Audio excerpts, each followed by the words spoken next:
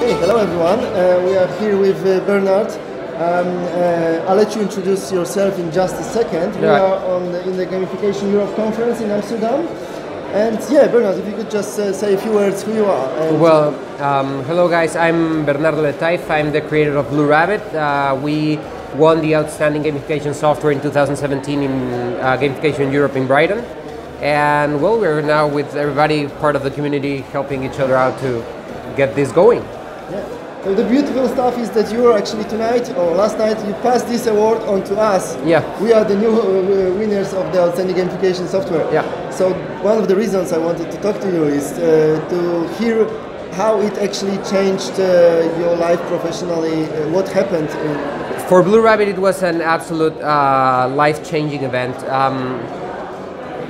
Right before, for me, it's a very special and very emotional moment because I had run out of funds before the conference last year. So it was my last attempt to kind of get something out of it and to be able to keep going. So after I got the award, I got a message from a very good friend, and I got 7 investment offers into my company. So it was an absolute life-changing event. I was able to return and to stay in the gamification community and into the gamification industry thanks to getting that award. So for me, it's been a life-changing event. It's been great. It's also got me a lot more clients, and it actually gave us that push when we were literally falling. So yeah. Because just before that you were a teacher in Mexico, is that correct? I stopped being a teacher in 2016. Okay. I was a teacher from 2008 to 2016, okay. And I quit being a teacher when I decided that I would have to give it a go to BLUErabbit. I started using BLUErabbit as a tool inside my classroom, okay. And when at some point I realized this could be a business, this could make money, so I should either stop being a teacher and do this for a living, or forget about the tool and just keep going with the classes. And I decided to get out and put it out, and fortunately it's been successful, and we won an award with it. So congratulations. Things are going right. Yeah. And your presentation was amazing. And thank you. The learning is what connects us, because we also do gamified learning. Mm-hmm. And what we've been exchanging in this about this conference is that it's so merit-based, it's so dense, it's a meeting of professionals rather than just another conference. So back to the merits of the gamification of itself. Some people say, just trying to help our viewers address the skeptics around them. Mm-hmm. So when they want to do the gamification, but they might not have arguments to defend gamification idea.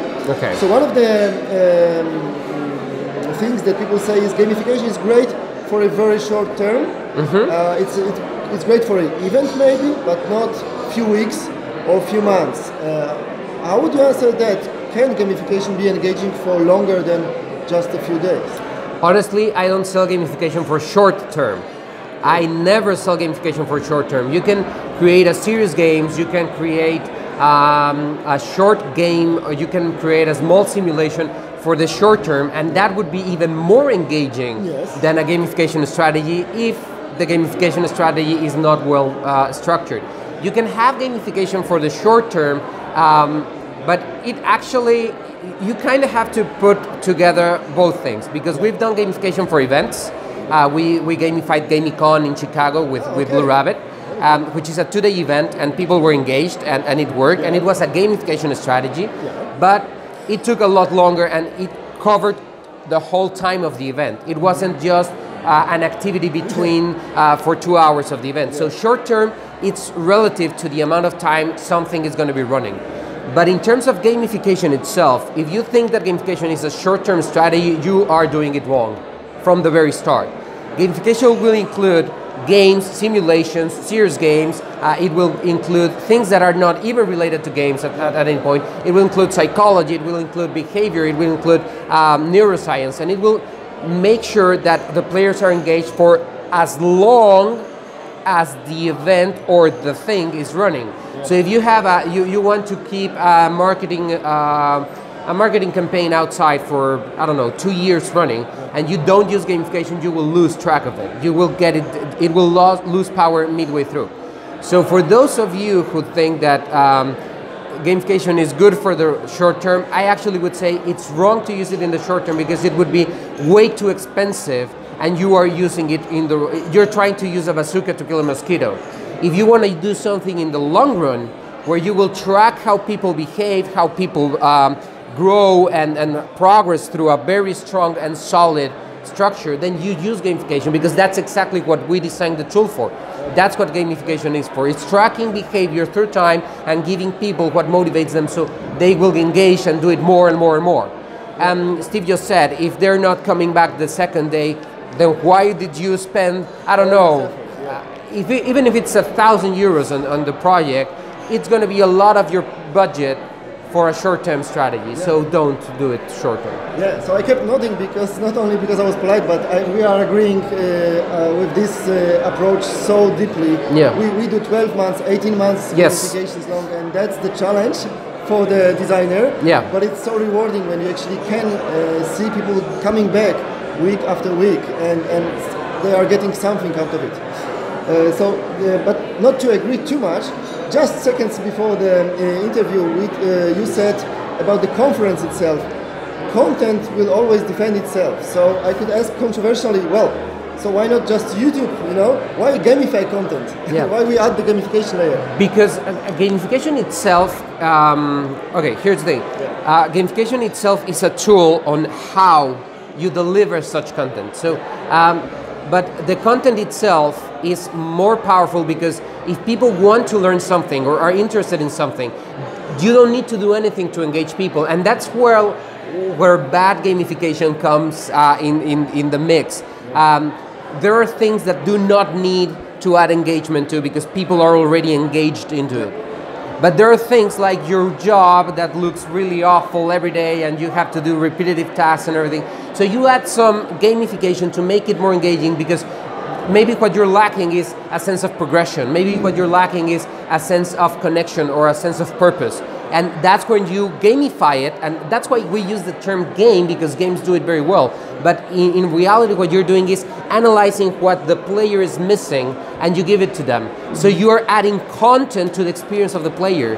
And now when they put it in context, or they see, okay, the content I was missing to develop to do my job properly is to know how many fridges I needed to sell, or how many cell phones I was below my quota. And when I get the numbers, then, oh my God, so I wasn't so far away. I didn't have to wait a whole year for my evaluation report. I just keep going because I have all the information in front of us.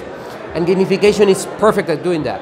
But yes, why not just YouTube? Why not just check? But you can see how YouTube, Google, Facebook, all of those websites are every day getting even more visits. Every day they get more people coming to it. And I know that many of the stats and some people trying to predict how the future is going to go, some of them are saying, yeah, but Facebook is going down because new trends come up and then they match and everything. But people are actually in there because they put out their content to other players. What we want to do is that if you want to amplify that impact and you want your content to reach more people, then you might use a gamified strategy on how you develop that, you deploy that content to others. So the content itself will triumph over any strategy anybody does, but if you add some gamification to it because it needs it, then it will happen. You don't need to gamify news when there's an earthquake in Mexico City, all right? You don't need to gamify the news when there's new elections in a country. The content itself will ask for it.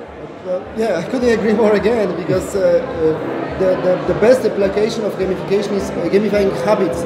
Something that people realize and appreciate that it's worth doing, like jogging or selling a fridge if I'm a salesman. Yeah. But they somehow lack the engagement, lack the motivation, lack the progress, for example. Yeah. So that's what we are giving them. They know, so we cannot gamify something that's wrong to do and people don't want to. It wouldn't work. Yeah, wouldn't. But if they want to do it, but just don't have a willpower, or just fun or energy just to do it, gamification can help with that. Okay, last question, because at the moment I understand you also moved a little bit into the corporate and business world, right? Because they might be watching us, people, let's say HR manager, and they wanted to bring in gamification. I think it's an excellent idea, but again, there is a CEO who needs to pay for it. Manch was talking a little bit about that yesterday, and so would you be willing to touch on that? Why is it worth to spend money on adding the layer of gamification to the training, to the learning? Sorry, what? Why is it worth adding? Why is it worth adding gamification to the? How is okay. worth in money? Well. Oh, tangible ROI. The thing is, there's a lot of data from former successful strategies that they are no longer protected by NDAs, and that you can see how many strategies with gamified content got up to 7,000% increase in return on investment. In my talk yesterday, I was saying that becoming a professional is a choice, and it's one where you dive in completely. And a gamified strategy, it's kind of the same thing. So when you commit to something and you actually are considering everybody to work together and to build into the content, it gives purpose, it gives focus to the whole company or to the whole marketing strategy. It takes away a lot of the noise, and it just gets you to the goals. Into the zone, sort of. You can say it gets you into the zone. And you can, Mihai Csikszentmihalyi explains pretty well the flow chart and how people get engaged in when they match their skill with the difficulty of a challenge they're facing. So the more you do that, the more you constantly challenge people to see themselves, to see how they can better themselves after one and another. I always say you will never be less than you are today, because your brain is wired to always learn something new. So when you put people into a gamified environment, which is pretty much a challenge-based environment, they will always want to do more. So why would you invest in it? Because you will have your players solving problems that you need solved. So you will have players engaged doing the tasks you want them to do, exactly as you want them, when you want them, how you want it to do. And all you have to do is give them a couple of restraints, and you tell them that, hey guys, we need your help with this, or hey guys, there's this problem, help us solve it. And everybody's going to be like, yeah, our brain is designed to solve problems.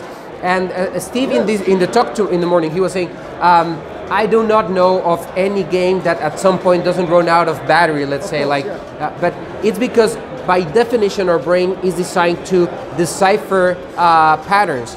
So a game in itself, as complex as it may be, it's a pattern that your brain is just untangling and fixing. Always find the and there's going to be a point where you have solved it. So it is worth doing, because it's so engaging. We are passionate. Thank you, Bernardo, so much. We will link to your profile in the description, obviously. So thanks again for the chat. Thank you for the interview.